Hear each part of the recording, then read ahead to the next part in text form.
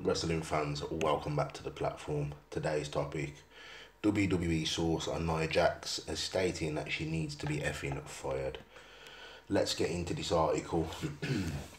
Coming to you via Ringside News, Nia Jax is making all the headlines ever since her return, and all of them are for the wrong reasons. Yes, people, the botch has returned.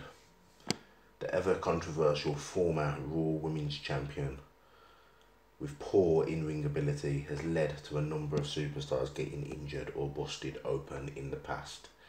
Nia Jax's latest victim was Kairi Sane, whose head was cut open by Nia Jax at the tapings for last night's episode of Monday Night Raw. The footage of this spot was cleverly edited out by the WWE, but they weren't able to stop the word spreading. I reported this, and the Wrestling Observer also reported this. Brian Alvarez read out a text he received from one of his sources in the WWE. The person who sent out the text was furious with Nia Jax and wanted her fired from the company before she seriously injures somebody else. 1000% it was Nia's fault. She needs to be fucking fired. She's dangerous. Fire her ass. She cripples people and she will kill someone.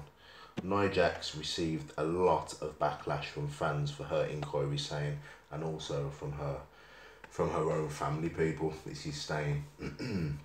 She cut a racist promo. The stories about Nia Jax's recklessness in the ring keep piling up. Let's just hope that racist promo was down to Vince McMahon telling her to say that. How do you think WWE should handle Nia Jax? Let me know down below. Hit that bell, share, subscribe.